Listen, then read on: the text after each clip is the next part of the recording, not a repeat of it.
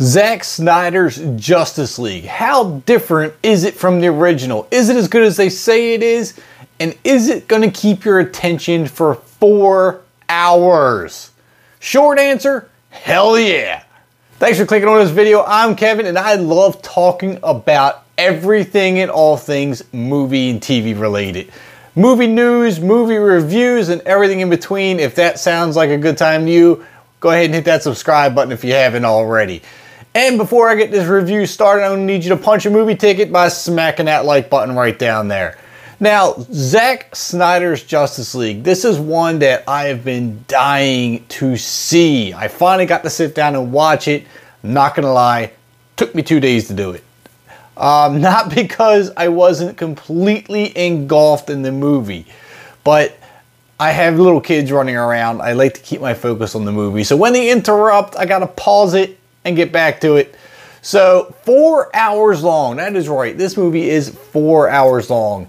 But I guarantee you it will keep your attention and on the edge of your seat the entire time. This is night and day difference from the one we got before, the 2017. I'm not even going to acknowledge that that one exists now. Truth be told, I kind of stood up for that movie. It was good, wasn't great.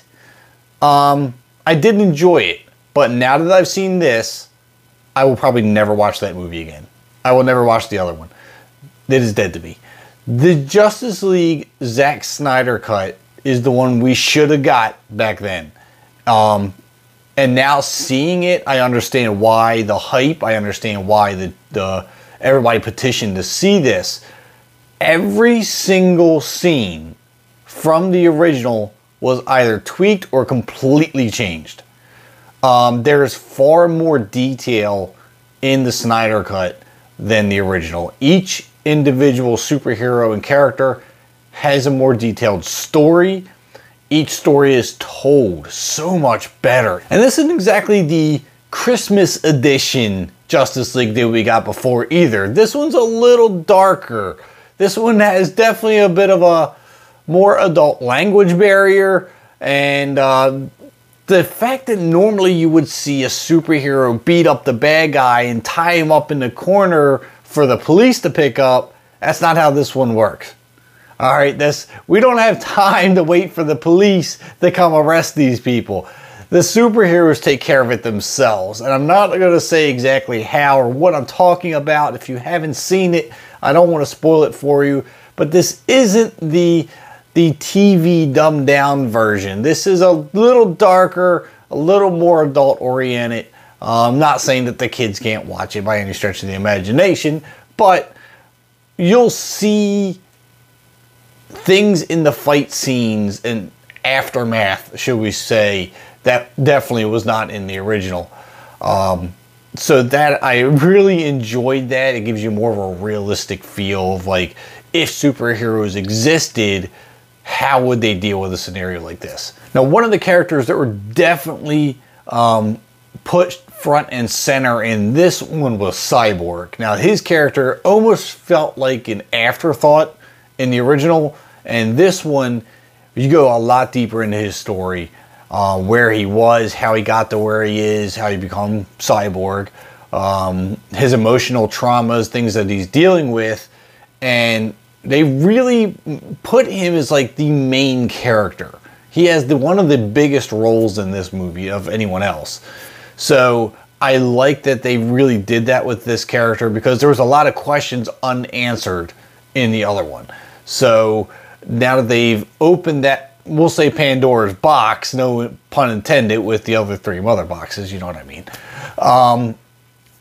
This really does explain a lot. It fills in the gaps of the original. And it does the same with Batman. Now, we originally saw him just gathering up the superheroes, forming the Justice League, getting the mother boxes back from Steppenwolf, and saving the world. But there wasn't a whole lot of detail in Batman's agenda or why he's doing this. But we know that he felt a level of guilt with, the way Superman died. But this really dives into his feelings, the way he's thinking about things now, what brought him to this point in time. And it's really, you can see a whole different side of Batman. And the elaborated stories goes literally for everybody else. We find out more about Princess Diana, her background, her mother, the Amazonians. You also find out more about Aquaman and what's going on with him prior to joining the Justice League. Superman definitely has a little bit more, we'll say, darkness that he has to sort through, and other emotions that he has to deal with, especially with Batman. But of course, the major change of this movie is the introduction of Darkseid. So we see that he is kind of the ringleader behind Steppenwolf and ordering him around like a little puppet for reasons, again, I won't spoil for you if you haven't seen it, but there is a chain of command that we see in this film that, again, I keep repeating the same thing, wasn't in the original.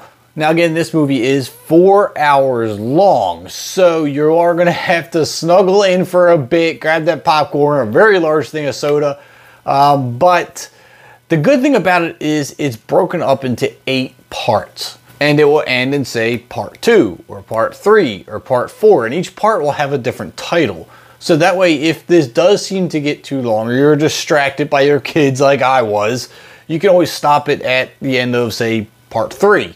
We'll pick that one up there in the beginning of part 4 later, or tomorrow, or whatever. So it does have start and stop points, which I felt extremely useful.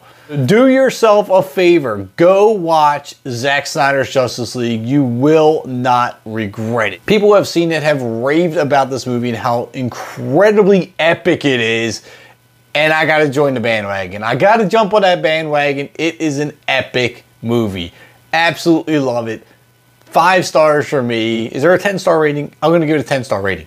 10, 2. Yeah. So on that note, I'm gonna leave you to go watch it. Go do it right now. Please don't hesitate to wait. Make sure you hit that like button and that subscribe button on your way out. And I'll catch you at the concession stands.